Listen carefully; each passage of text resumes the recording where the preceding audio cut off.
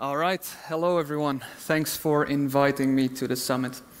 I will talk a little bit about keeping things structured within Zabbix today. So if you're a big fan of Excel sheets and keeping everything neat and tidy within your Zabbix environment, this is the speech for you. So first, short introduction. My name is Nathan Liefting. You might already know me. I'm a Zabbix consultant and trainer.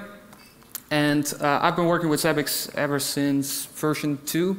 Been around for a while, but this is actually my first summit. So first time here, happy to be presenting. And you might already know us from our books. So we actually wrote 2 books on Zabbix, the latest versions 5 and 6. And if you already have our book, thank you very much for supporting it. Actually, we're doing a little giveaway as well with the book and an official Zabbix training, so check us out on LinkedIn. Open source ICT solutions, we do support, training, consultancy, 40 hours a week, anything you need. That's our main focus, Zabbix. So, what will I be talking about today? We have a lot of data within our Zabbix environment.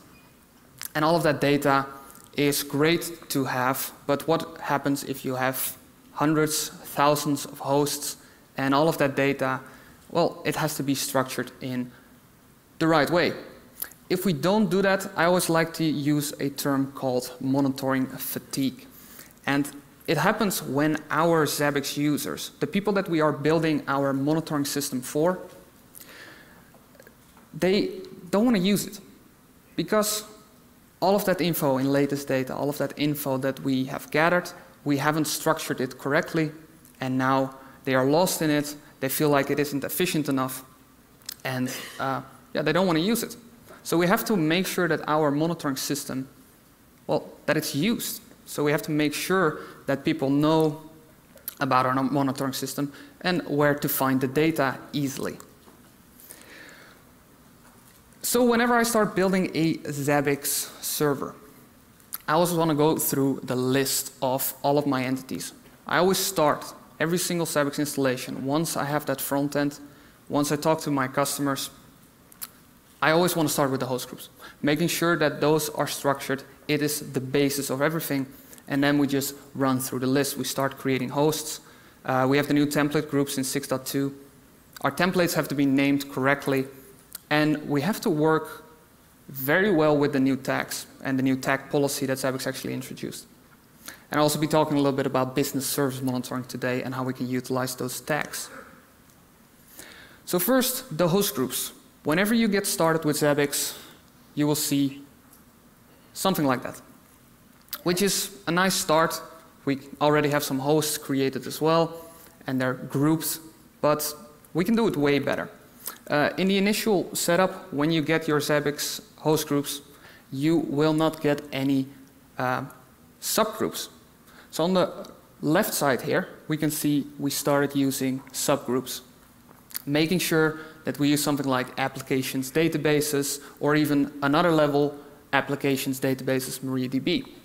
Why use subgroups like that? Because it makes it so much easier to get a lower level, put all of our hosts in there, and then later on, we can also filter on the higher groups and get all of the information about the subgroups as well.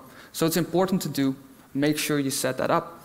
And you can also see, because Zabbix sorts most of the stuff alphabetically, that we also get this nice structure, and we can easily find stuff that belongs together or that is related to each other. So I have the same structure that I just created at the top. But as you can see, there's an exclamation mark right there. Why isn't this great? Well, it works, but there's also a very long name on my screen right now. Better yet, if we have some structures defined already, we have some shorthands like DB, we can make sure that we use those shorthands and get it shorter so that it's easier to read and understand by our Zabbix users. And we can even go further into making sure that we do something like app.db. Keep it short, keep it descriptive to make sure that everyone can understand. But don't use shorthands too much. Use shorthands that you can actually use within your company that everyone knows. And then once we have that set up, well, of course, we have to start using them. One of the reasons we need to think about these host groups so well is because we use them within our permission system. We have to make sure that all of our Zabbix users have the right permissions. And as you can see, we can actually include subgroups in that. So utilizing that subgroup structure, we can now make sure that we can do something like servers OS as an operating system. All of our users will now, or all of the users in the group server administrators will now have access to all of our servers with all of the operating systems. Or we can use that to filter down even more, and then we can do something like servers operating system Linux. And you can see, okay, now we have a group Linux administrators, and they have the specific permissions they need. It will help us greatly later on in our Zabbix environment to use those subgroups for stuff like permissions. Not just permissions. There's a lot that actually uses these subgroups. For example, in our actions here. Our actions will also be able to utilize the groups. We can put them in there as a condition and then make sure that we send the right notifications, execute the right remote commands, all of that stuff that we can utilize that host group for. So they're important. Make sure to set them up and use them anywhere that you find them. For example, over here we can see a list of all of the different locations in the front end where we can utilize these subgroups, or all of these host groups actually. We can also use them for filtering in that front end. And then the host names. So the host names are also important, and I do see a lot of Zabbix environments that actually do something that might be useful in their case or can be done a little bit better in most cases. Even in our default Zabbix environment, once we have an installation set up, our server is called Zabbix server. Not specifically bad. I mean, we can use that. We can monitor our Zabbix server, and it will work. But I always like to apply a certain format to my host names. And that is simple. I use the host name that I already have set up on my devices. Linux servers, Windows servers, they all have a name already. So stick with what you know. Make sure that you use the host names that you already have in your environment, and it will make it a lot easier for you to find them later on, simply because you already know those names. Keep it short, keep it descriptive, and yeah, think of your Zabbix users. If they already know the host name, it will be easier for them to work with it. So, what about if we have an environment, like for example an MSP environment, where you might have duplicate host names? You can see we're using the host name here. It's nice, it's short, it's descriptive, and that was what we just said was great, right? Yeah, but now we have customers, they have duplicate host names. We can still kind of apply the same principle by simply adding a customer prefix. And then we can use wildcard searches like we can see in most filter locations in our Zabbix environment to find all of those hosts regardless of the customer. Combine that with a host group and you are golden. So for the host names, make sure to stick with what you know. Make sure to use those host names that you already applied. What about that visible name? We also have that available.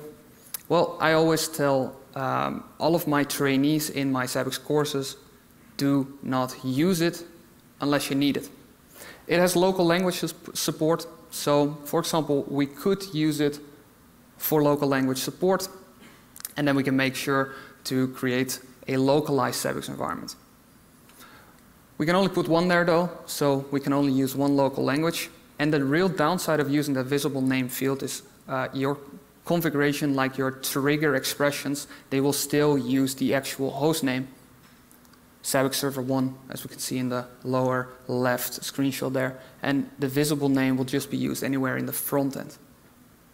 So that makes things a little bit complicated, and if you don't need it, I would recommend you just not fill it in. I know sometimes we have this need to fill in every single field. It's not always required. This is one of those cases. And then new to Zabbix 6.2 is the template groups. Finally, they are split up. We have separate host groups and separate template groups. No longer will we have to explain the confusion to our Zabbix users that templates belong in certain groups. They won't be hooked up to the host if we put hosts and templates in the same group. It has been split up. So great improvement. And they already have subgroups set up as well, so that we can simply find all of the templates that belong to the main group here, templates. And we have the subgroups set up to find the different kinds of templates. Useful for permissions as well. Once again, same principles apply as with the host groups. Keep the name short, keep it descriptive, and use those subgroups to your advantage. Next up, template names.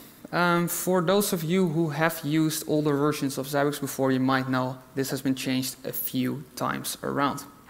And I think we've arrived at that point where the template groups are actually set up or the template names are set up very nicely. So in Zabbix 5.0, we had the unnecessary prefix that it was a template. Of course, we know it's a template. That has been scrapped. We don't see that in 6 anymore. And we don't have the type indicator anymore. It used to be template OS. No longer do we need that because we fixed that right there with the tags with a class and a target. So we are only left with the useful part, Linux, SNMP, which tells us, hey, this is a Linux system and it won't be monitored by SNMP. Simple, short, descriptive, all we need. One little funny thing I always noticed is in the template names we have by JMX, by IPMI, by HTTP, but we don't have by SNMP. It's just SNMP. So yes, I did create a ZBX next for that. You can find it, small thing, but we are talking about the nitty-gritty details here. That's one of them. Keep it the same. All right, and that's the template names. Keep them short, keep them descriptive. We can start hooking them up and make sure to include them in a template group.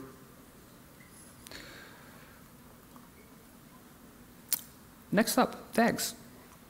Very important and probably something that not everyone is familiar with entirely yet, because in Zabbix 6.0 an entirely new tag policy was introduced. There's a great blog post about that written by Andrew, and you can find that on the Zabbix blog. Definitely use that once you start building your own templates. Great piece of, great blog post there. So check that one out. And I'll go over everything that's included in there as well. And it all starts at the template level. So for the templates, we can see we have two tags available, the class and the target. And the class will be defining what the template is about. Like we used to have that type indicator, like the OS in the template. We can put that as a class. And then we have the target.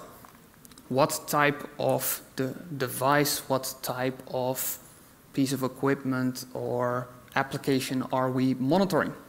Like a TP-Link, a Windows server, anything like VMware. What are we monitoring? So include those two tags, and all of this will come together later because these tags have inheritance between them, and they'll all end up at the event that is created, so we can see them in the problem view and we can use them later on for filtering. That also counts for this template level tag.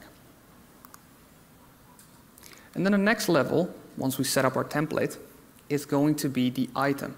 So we create our items on the template, and those items also have tags. No more applications, they've been removed for a while now, and we have the tag instead. And we also don't use application as the name of the tag anymore. We have the component now. A component being a part or an element of a larger whole. So anything really is a component, whether that's a physical card in a router or in a switch, whether that's a hot swappable power supply unit, or whether that's a piece of the application that we are trying to monitor. We give that component a name, for example, grouping all of the memory-related stuff together in the component memory. And then later on, we can use that once again. Third level, sorry, not yet, I'm too soon. We have one more thing we need to discuss about the item. Because we always have the component tag. But not everything is just a component. For example, of course, a network interface is a component in our device, but it's also the interface itself. And the interface itself has a number of different items. So we add and make sure to add another tag, something we can come up with ourselves. It doesn't necessarily have to fit into this specific format, but we can use that to create a tag, in this case with low-level discovery, and make sure that we group all of those different interfaces together with the same tags. Another very useful thing to keep things structured. And then we have the third level, the triggers. And this one's easy. We just have to pick one, because there's only 5 options here. They have been predefined. Of course, we could add more if we would see the need to, but these tags have been well thought out, and basically any of the triggers that we create can fit into one of these categories, so that we can easily distinguish what the trigger is actually going to indicate. Is it an availability kind of issue? Is it a performance kind of issue? So we have the 5 different groups that we can use to group these different triggers and identify them later on. And then there's one more level, there's the host level. I haven't forgotten about it, but we use it a little less in most cases. They all come together at one point. We do everything on a template level in most cases in our Zabbix environment. We have the items, we have the triggers set up, and once our trigger creates a new problem event, as we can see over there, all of those tags will come together and give us a lot of details about what the problem is indicating. Class operating system. Okay, this is an operating system kind of issue, so we know what level it is on. We have the component system or component network, indicating that it is a network type of issue. It's about the interface, the availability specifically, and it's a Linux target. All of it came together, and all of it is indicating what this problem is about. We also have the host tags. Most of the time we use this as a high-level overview. Putting a service tag is the new best practice there. So we put the service tag on the host level, and that will also indicate what service that host is running. So it will also come together, and it will be present on this problem as well once we do put it. So all of the 4 levels that we can put these tags of have this inheritance and will come together at that event. One more thing about tags. As you all know, probably there is a new implementation of business service monitoring, and it also uses tags. Slightly confusingly, it uses 2 different types of tags, and we need to know how they work and how they come together. Once we know, it's easy to understand, but we have to know that there's, on the service itself, 2 different types of tags. We have the problem tags that we use on the business service monitoring service to indicate which events, which problems are going to trigger this service. So if the service is currently healthy or not. So on the problem, we have 3 different tags here. I've used the actual tags from the new tag policy. We have the service on the host level, that's indicating that this is about the help desk. We have the component web and the scope availability. We indicated that if those 3 tags are present on the problem, we want the service to go into an unhealthy state. And once it does, we can leave it at that. Or we can put a tag on the service. It's a different tab in the configuration screen. And then we can indicate what this service is about. For example, an SLA. This is an 8x5 service, so not a 24/7 service. And we want it to be used in the SLA itself. And in the SLA we state, okay, if the tag SLA 8x5 is present, then we are going to calculate that SLA downwards. And we can also use it in actions. Now, as you can see, problem tags are right there, and they shouldn't be confused with the tags right over there, because that's going to be a problem if we do confuse them. Make sure that you know what each one of them does. And once we have configured our service, we have something like the help desk website, it's going to be in either an OK state or a problem state if any one of those tags on an event is present. And then we can also use it in that SLA, indicating which service tag is going to be available, either on that SLA or on the action conditions. All right, that's a lot of structurizing already, and that's basically the best practices that we have to think about and keep in mind. But there's also some minor tips and tricks I would like to tell you about. The item names, the trigger names, and low-level discovery. Especially low-level discovery right there can become quite a mess if we aren't smart about how we set this up. So let's have a look at the item names first. I have a default template here, indicating for us a bunch of different metrics that are going to be collected. And as you can see, there is something with this template that I don't love. It works very well, but available memory is right there. We have some CPU items all over the place. And what's going on here? Well, everything in this list is by default sorted alphabetically, meaning that the list will end up like this. I always like to apply what you can see on the slide on the right here, a little prefix. If it's a CPU related item, I'm going to prefix it with CPU, making sure that there is no gaps in between or no other items in between, and getting them all in the same position so it becomes easier to read and scroll through that list. It's a minor change that will really help you out and will help out the people that need to build templates and the users that need to use that latest data page, because in the latest data page it will also be sorted like that. So that's a great change to make, just making sure that that prefix is available and there's no gaps in between anymore. Not just for the item names though, there's a lot of different places that we actually do this kind of sorting. So here's another example, and I did count on the default template. We have a free swap space in percentage, and we have a total swap space item. There's 21 items in between those three different swap space items. I don't love it, so I'm gonna do a prefix. Just call them all swap, and then tell what this item is going to be about right after that prefix. Once again, small change. It helps your users find stuff more quickly. And it doesn't really change the item name that much. I mean, free swap space or swap space free, it's still telling me exactly what needs to be done. And I know how to find them easily now.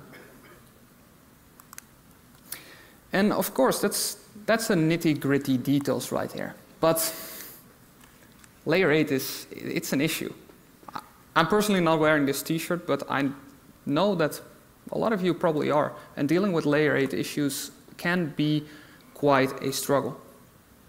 So we have to think about them, because they are the users, they are important, they have to use that product, and they have to keep in mind what is going on with our environments. So make sure that you think about them. Reading is their enemy. So keeping things short and making sure that everything is described well by just indicating very shortly what it's about, it will help them a lot to do it like that. Even one single word can mean a difference between readability and completely skipping over the item and the information. It's not even something that you do simply because you don't want to read it, but maybe you're troubleshooting and you just miss it because it is a little bit longer than it should be. Thus, short names means less reading, and that also means less issues for us as Zabbix admins. See a small example over here, the version of the Zabbix agent running. It's not that bad, it's pretty good setup, but we can make that shorter. Zabbix agent version, that's all we need. We know that that's enough. Just get rid of the off, and we don't need to know it's running, because it probably is. So, small changes. Same thing for the triggers. Zabbix agent is not available, and then between brackets for a certain time period. Don't forget about those macros, make everything flexible. Is a lot better than when we set up our own stuff. No, this is not a default, this is something I made up. The Zabbix agent has been unavailable for 5 minutes on, and that's the real stickler here that I don't like to see anymore, the host.host macro. I know that a lot of us probably did that before. It used to be definitely something that you should do, not anymore, because that host name is right there in the problem view, and we can include it in our notifications as well. We don't really need to put that host name there anymore, because it just tells us the same information twice. We know it's the Summit Linux 02 host in this case, and we don't have to know that it's on the Summit Linux 02 again after we read that notification. It's a little bit much. So get rid of that, don't use it anymore, and also, of course, don't include that whole explanation. Just keep it short, keep it descriptive, and people will know what to do automatically. Because a good trigger name will not just detail what the problem is. It will also already make us think about, well, where did it go wrong, which host, and also about how am I going to fix it. Short, descriptive, and it will tell us exactly how. So, if you actually want to include some more information on how to fix it, just use that description field. We can then see that when we click on the little question mark button right next to the problem name. And that's a way better location to put your long winding explanations, or even perhaps a link to the documentation. Now, also one thing I would like to mention about low-level discovery, keeping things structured. First of all, use your prefixes. Make sure to prefix those item prototypes. But also, this is something I see a lot, hashtag SNMP value. I mean, it's not terrible, but we can make up this macro ourselves. We don't have to do something like this. We can just put a nice descriptive names, and it will make it a lot easier to find and use the right macros. So, small change, keep that in mind. And yeah, like I said, use those prefixes. For example, the Linux SNMP or the Linux template itself is a very good example. Interface IF name, and it will prefix all of the interfaces together, alphabetical sorting again, and it will end up with a nice list of all of the items together.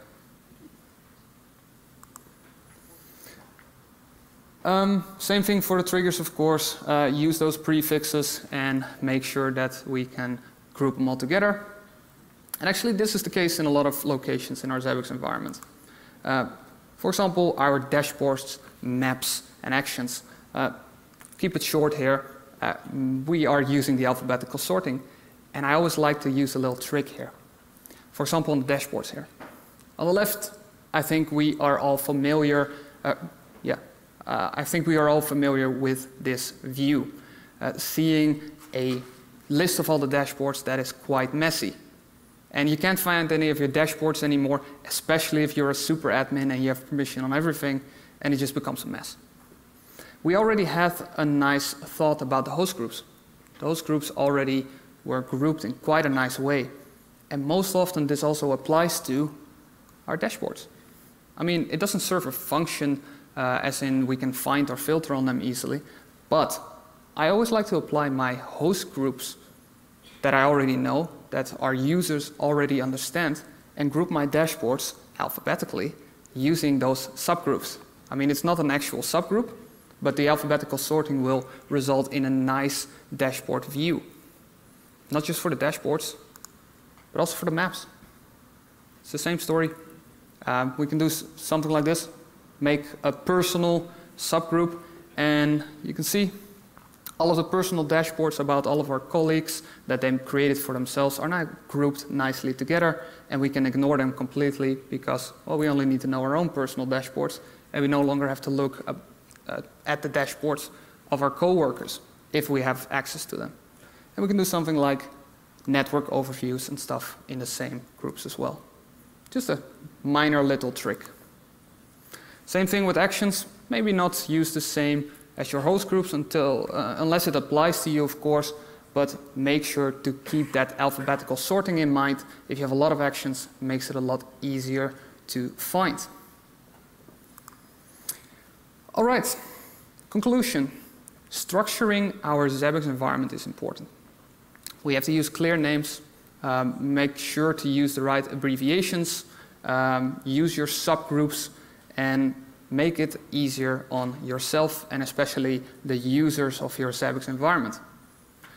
For the host names, always recommended, unless you are using local languages, to simply stick with the host name on the device. Don't use that visible name unless you need it. For the template names, follow the structure that is already defined by Zabbix. And another tip, I actually forgot to mention this, if you're using your template names, you can always prefix them with your company name. I always like to make a clone of, for example, the default Linux template, prefix it with the company name, and keep the default for reference in my Zabbix environment. For the tag, check out that blog post. Definitely a nice place to get started with that new tag policy, or check out the templates in our environment. Business service monitoring, make sure to keep those two different kinds of tags apart. And for the item names, the trigger names, keep it short, descriptive. Use the prefixes. Same thing with low-level discovery. And for your dashboards, maps, and actions, I hope you have learned a little trick here. All right, thanks a lot, everyone. If there's any questions, now's the time.